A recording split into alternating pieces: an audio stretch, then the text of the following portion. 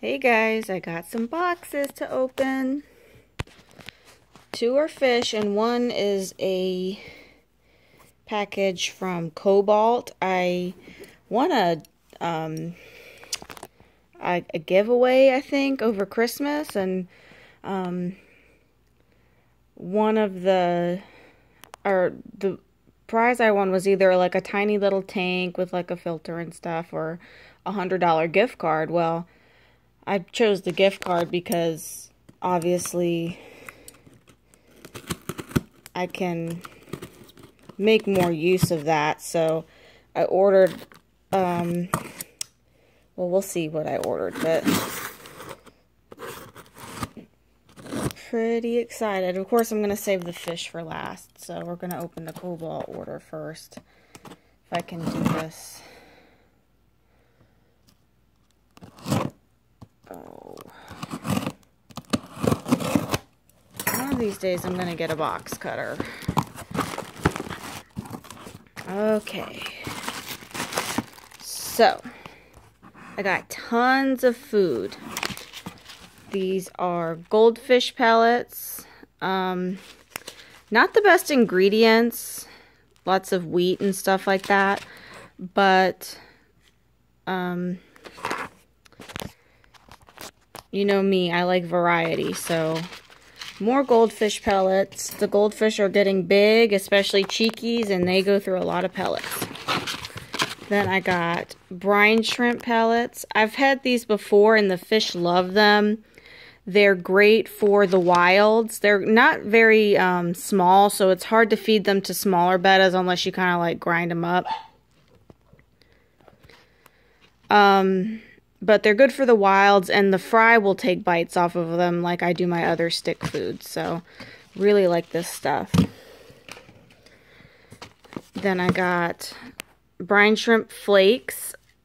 I feed a lot of flakes to my live bears, my guppies. I feed them to sometimes to my fry, not often, like maybe a couple times a week I'll feed them to my betta fry, but mostly I feed them to my live bears. But I got brine shrimp flakes so I can mix those into my other flakes. I got these discus pellets that are supposedly formulated with help from Discus Han. And the reason I got these is because they have pretty high protein and fat. So this is going to be a good food for conditioning fish. And we'll see if it's big enough or small enough to feed the fry. Oh my gosh, I need to have more coffee. We'll see if it's small enough to feed the bettas to condition them. But with the high fat, it's going to be really good for growing fry too. So got that one. These are breeder pellets. Again, high protein and fat. So good for conditioning fish. So those are both kind of the same, but slightly different. I got the Discus Han's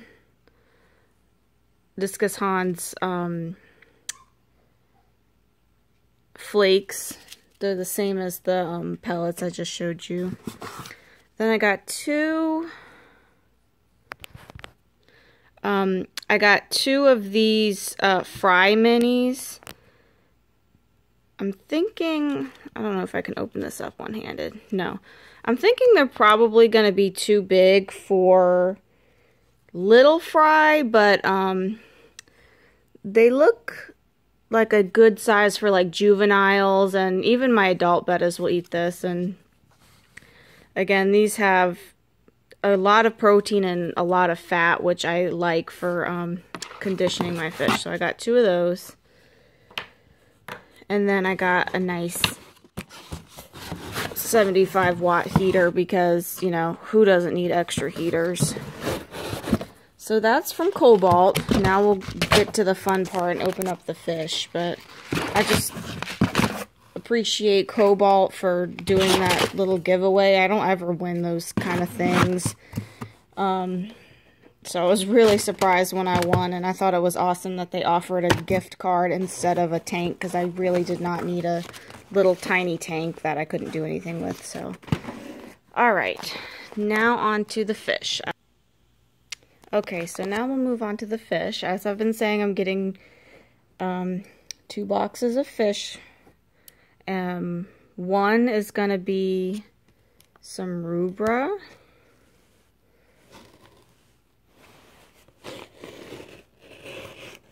See if I can get this open one-handed.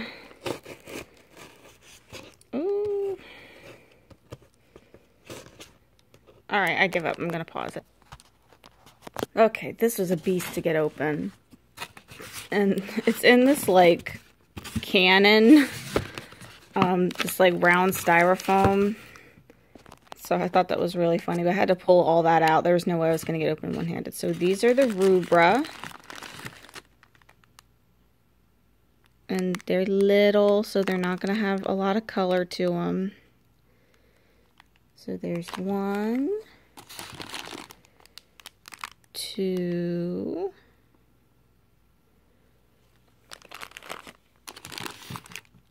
3. That one looks like a male. 4. This one's definitely a male. And 5 little rubras. So I'm going to put these guys back because wilds tend to get really stressed out. So these will go downstairs. I've shown you I already got their tank all set up. So now we'll move on to the big box, which has 1 fish in it.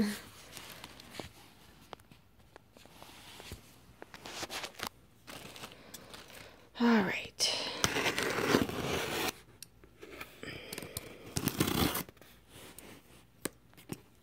Turn it. Okay, that one was much easier to open. Oh, and they got me with the inner tape. Okay. This is the fish that's going in the tank upstairs that I have been setting up the last couple days. I did a video yesterday. I went and got more plants and stuff, and I was going to put out a video of it, but as I was uploading it, I just noticed that it was like really horrible. Like, it was shaky, and I was obviously not paying attention to where the camera was focusing. So I just decided not to post that. So, but I'll show you the tank and the plants and stuff in a minute. So, full of this newspaper insulation. And I'm gonna reach in. Packed up in this, crud, what do you call it? Bubble wrap. It's like insulated bubble wrap. Alright, I don't want to poke the bag, so I'm gonna pause it again and open this up. Okay, here we go. I'm so excited. Let me preface this by saying, I really want to thank my friend Amanda. She posted a video of this fish, and I just commented saying, oh my god, he's so cute. I love him, blah, blah, blah. You know, let me know if you breed him. I want babies. And it turns out that she was going to get rid of him because he's got some stuff going on that makes him not breeding quality. And she's like, if you want him, I'll send him to you. So I'm super excited. I don't often get fish just to keep as pets. I really try to only buy fish that I'm going to breed because I already have to spend a lot of money, you know, with fish food and stuff like that. So, alright.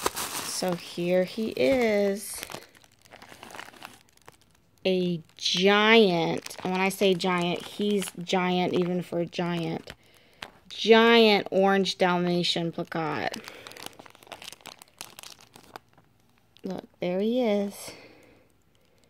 He's pretty grumpy. He's a little bit cold, but we'll get him warmed up. Oh my god, he's so cute. He's ginormous. The reason I fell in love with him so much is that the first betta, it wasn't the first betta I had, it was actually the second. But the first betta I had that really made me fall in love with bettas and, you know, want to get more and then eventually want to breed them was an orange Dalmatian like this, except he was a veil tail and not a placat, and definitely not giant. But that guy's name was Fish. And the story behind that is when my first betta died, you know, immediately had to go out and get another one. I was so upset. I was like 15, I think. And I had to go out and get another one like that weekend. And we went to PetSmart, of course, because, you know, I didn't know anything about buying fish online or breeders or anything at that point. I don't know where I thought fish came from, but you only got them from the pet store in my mind. And we went to PetSmart and there was nothing. Like everyone's been to PetSmart and looked at the fish and seen like it's all just crap. Like there's like 4 bettas and they're all like half dead looking, and I was so sad. And my mom's like, "Well, we'll go to a different store. You know, we'll try back next week when they get more fish." But I was, you know, stubborn, and I was determined I was going home with a fish that day. So I found this one that was kind of brownish with these brown spots on his fins and kind of ugly, but looked at least healthy. And I was like, I'm taking this one home, but I don't really like him. I'm going to name him Fish. And, you know, I took Fish home. I put him in the tank, which I'd cleaned out, obviously. And,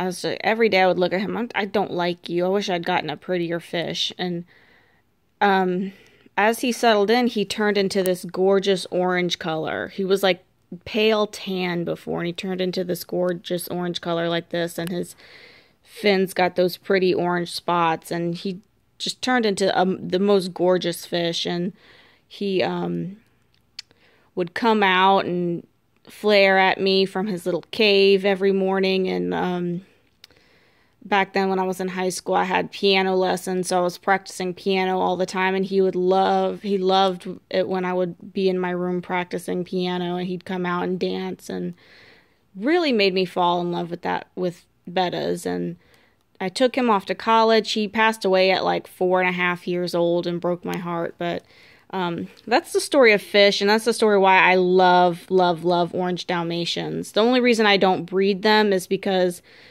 it's hard to find good ones, and you almost always have to import them. And I have imported pairs in the past, and I spawned them, but didn't get any fry, and then I took a hiatus from breeding and got rid of those fish and stuff like that. So one day I still want to do orange Dalmatian spawns, but orange Dalmatians hold a very special place in my heart. And then this guy with his big grumpy face, just fell in love with him. But the reason why she couldn't, or not couldn't, but she didn't want to spawn him is he's developing tumors. And I don't know if we're going to be able to see them. There's one kind of right there, that kind of brown spot on his fin, right by his body. And then there's one by his dorsal. So she didn't want to breed him because of those tumors. So, you know, kudos for her for not breeding a fish with cancer, you know, and it's good luck for me because I got a really cute giant boy out of the deal.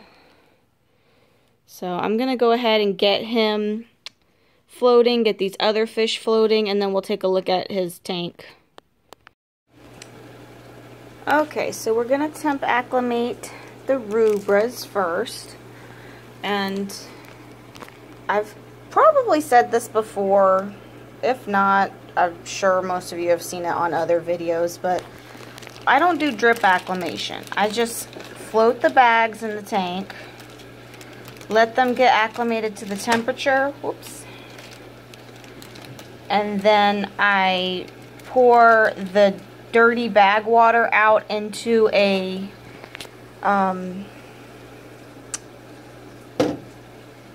sorry, I'm having a brain fart. pour the dirty bag water out into a bucket and then release the fish into the tank. So we're gonna let these guys settle down. I usually float them for about 30 minutes to an hour. These guys are pretty cold, so I'll probably let them go closer to an hour. And then I'll release them and hopefully they'll be happy. I have my 2 other rubra in here, and generally you always want to quarantine your fish separately. Like, this is a very much a case of do as I say, not as I do. I trust the person that sent me this fish 110%. I don't have any doubt in my mind. I'm taking this label off since it's no longer the platy tank. I have no doubt in my mind that these fish are 150% healthy. They were raised by her. They've never left, you know, her care, and I am confident that they're healthy. So I am gonna go ahead and mix them with my 2 males. But yeah, generally when you get new fish, always quarantine them separately before mixing them with your other fish, just like we've all learned with the saga of Miss Cheeky's over here. Because you never know what will pop up, but every once in a while you can make an exception, and I'm making this exception because these guys are coming from a friend who I know has clean fish. So if we look down there, there's one of their new roommates down there in the cave. They might both be down there. Yeah, I think they're both down there in the log. See if we can see them. Pretty colors. Okay, so we're gonna let those guys sit. I'm gonna take Big Orange Guy upstairs and get him acclimating and show you his tank. Here he is. Just let him out. He's trying to eat the new plants. So you'll notice I did a little rescape yesterday. I got some plants. Wasn't too much of a selection at Petco, but I did get a few plants. This is Limnophilia heterophylla, I think, and basically it's kind of like kabomba or hornwort. It's going to get really fluffy and tall, but it was the only one labeled like 4 or mid-ground that didn't look half dead, so I got it. I got a big Anubias. I actually got 2 of these, but I decided not to put one in the tank. If I move the stuff out of the way. I got a few stems of wisteria. That's obviously immersed grown, but hopefully it'll convert easily and I won't lose too many of it.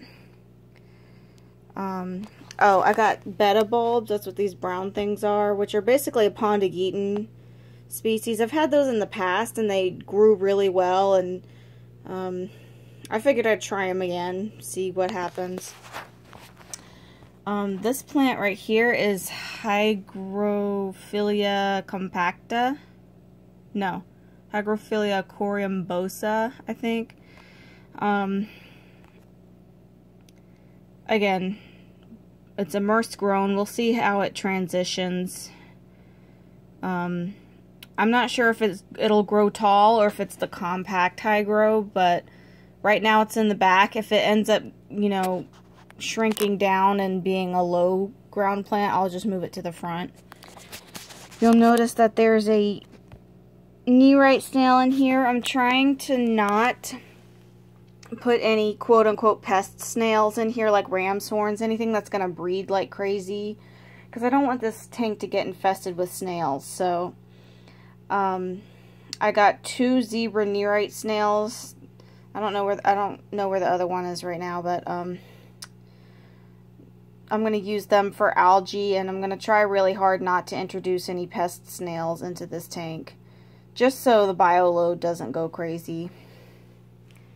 And then just this big guy is going to live in here with the snails. Hopefully he's nice to them. He's looking for food. I put a couple pellets down there, but I think he missed them. I'll probably feed him some bloodworms a little bit later. He keeps trying to eat these plants, but they're not food.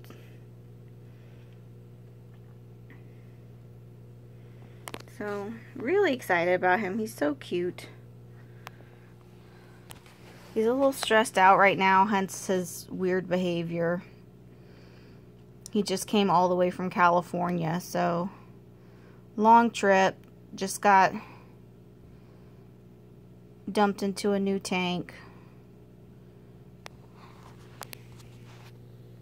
It's gonna try to eat that dead snail. There were snails in here before when I had it set up, and obviously me drying out the substrate killed all of them, so it's just empty shells, but that's the reason why I don't want to introduce snails back into here, because I don't want this substrate to just be full of snails. So, gonna use the nerites, because they don't reproduce in fresh water. So, slowly picking out those snail shells.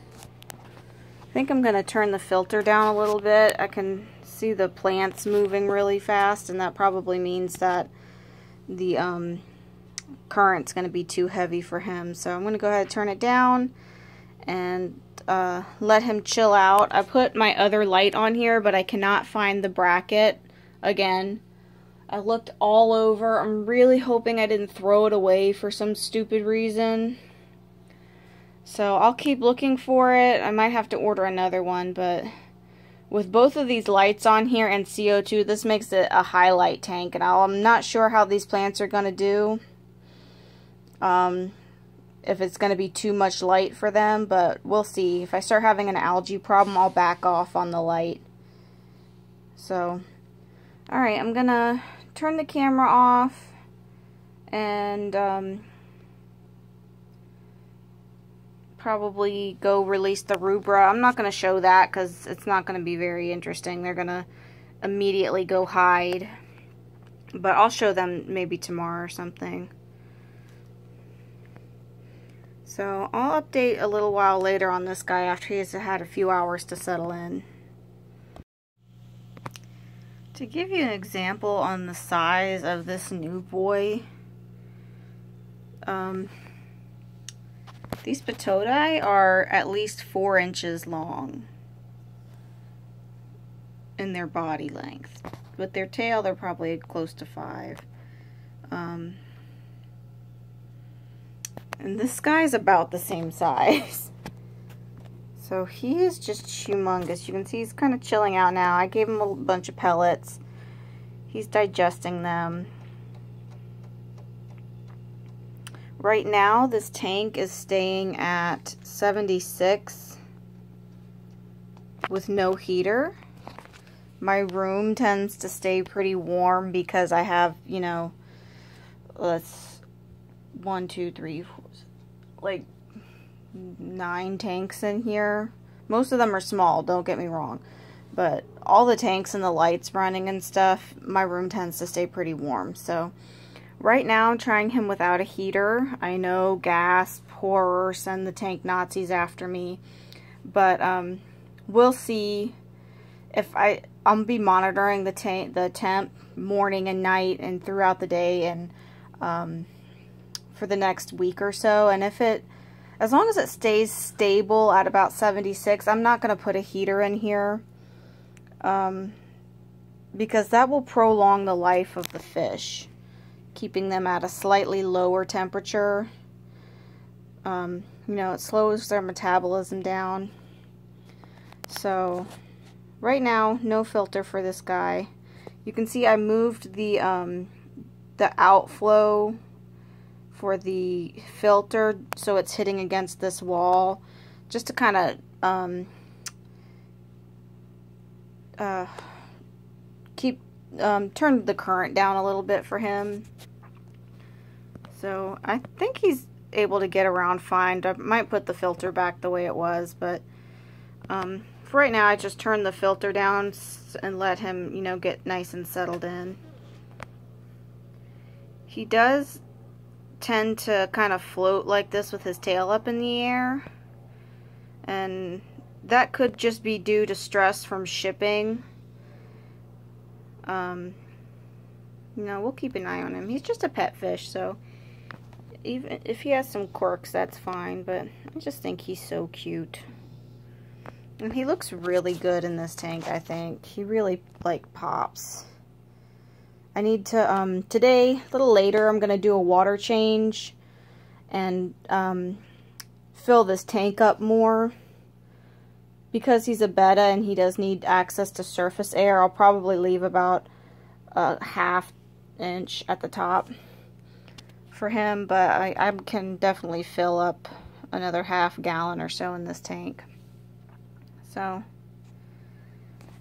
I just wanted to kind of give you guys a size reference. He's almost the same size as these guys. Just really huge. These guys are picking through pellets. So, okay, need to get back to work. Got some crickets to try for Susie. I don't know why I've never bought them for her before. Like, you know, in the back of your mind, you know, oh yeah, you can feed them this and that and blah, blah, blah. And then you don't think about it, like, when you're actually at the store. So I went and got crickets and then, red wigglers. And so we're going to try feeding her some crickets right now. I'm going to try to do it without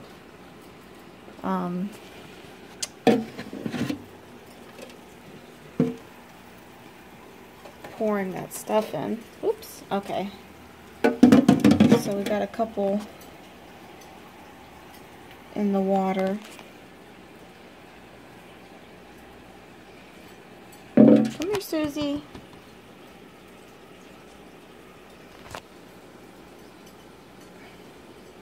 Oh, I'm sorry. I'm not even holding the camera up.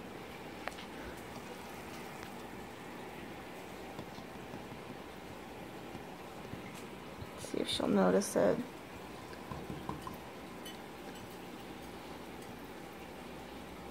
Come on, Susie.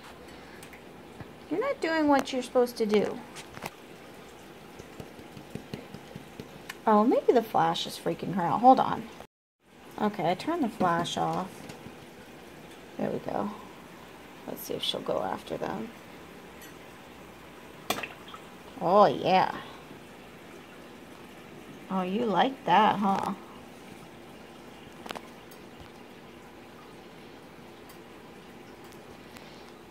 Come on.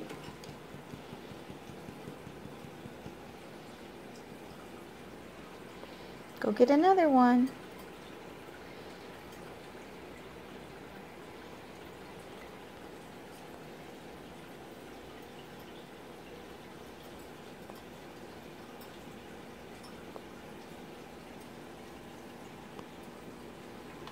Look, there's another one. If you weren't on camera right now, you would have eaten all of those up already. Come on.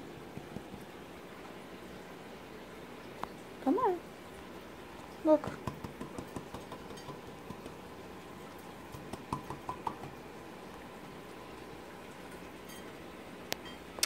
Well, this is anticlimactic. She got one of them. There's 2 more in here. Maybe she didn't like it. Come on. This one's just like riding around on, oh, not that one. The other one's riding around on some duckweed somewhere. Come on, Susie. Wow. This was anticlimactic. Hopefully the red wigglers will be more fun, but I think these guys, they're small crickets, but I think they're still a little bit too big for my patodi. But maybe we'll try feeding some of those tomorrow. I'm kind of mad at myself because I used to have supplies to keep crickets, you know, food and stuff. And once I got rid of my crested geckos, I just got rid of all that. And so now I'm going to have to feed these guys pretty quickly before they die. Let's see if she'll get that other one. Just trying to make a break for it.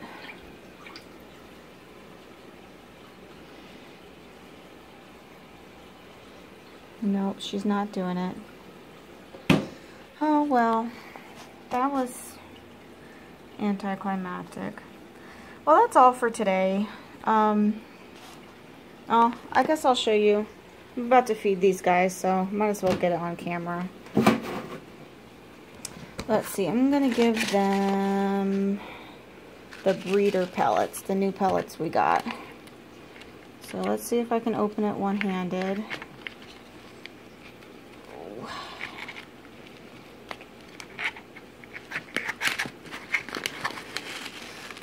Now these are kind of big. I thought they were going to be smaller. So what I'm going to try to do is find a pepper grinder or something that I can grind these into bite-sized pieces for my domestic bettas. These guys can eat them.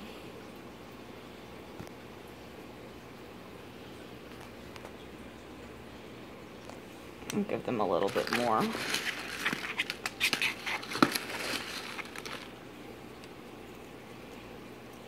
Okay.